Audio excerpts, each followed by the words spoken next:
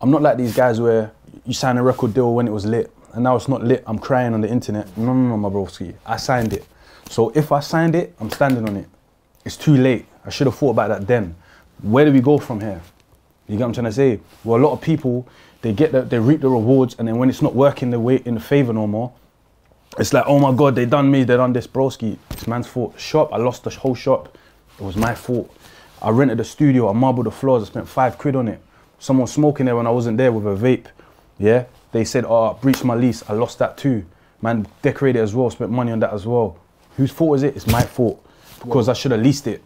You get what I'm trying to say to you, my bro? So, if you see when you're always trying to push blame, it was this guy, brother, you're just gonna be in the same situation again and again and again. Because you can't see where you're going wrong. You know what I'm trying to say? A lot of people don't see where they're going wrong. They want to blame, this was this person's fault, this was this person's fault. Nah, my bro. My whole life is, man, even my case, my brethren was talking crazy on his phone. But we're in jail because of me, because I did it, not him. If I didn't do it, wouldn't have been in the first place. Do you understand? Of course,